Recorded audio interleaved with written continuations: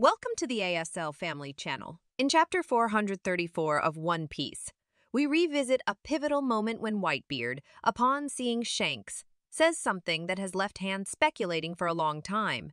He mentions that Shanks' face reminds him of the wounds inflicted by that bastard. Initially, many assumed he was referring to Goldie, Roger, and their legendary battles against the Pirate King. However, with the introduction of Garling, a character from God Valley, and especially after seeing a younger version of Garling in Chapter 1095, the resemblance between him and Shanks becomes apparent. This raises the intriguing possibility that Garling could be Shanks' father or some relative. Given this new perspective, Whitebeard's words become quite ambiguous. It's now possible that he was referring to Garling when he mentioned that bastard. After all, seeing Shanks' face might have reminded him of Garling's face from their past. Moreover, it's almost certain that Whitebeard and Shanks crossed paths in God Valley where this fight could have occurred. Let's delve into an analysis of Whitebeard's scars. Before the Marineford War, Whitebeard had distinctive scars on his chest, one in the middle, one in the shape of an L on the right side, and one that looked like an X on the left side. However, we can rule out the possibility that these scars were inflicted by Garling in God Valley.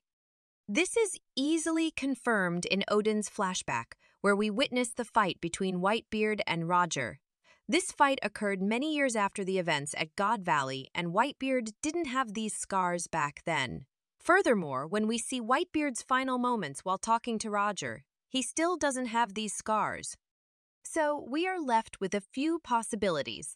One, Whitebeard might have been talking about Roger, but those scars might have come after Roger became the Pirate King. Two, Whitebeard might not be referring to physical scars, but perhaps internal wounds, aligning with what Shanks mentions later about healing water for the internal injuries Garling inflicted on Whitebeard.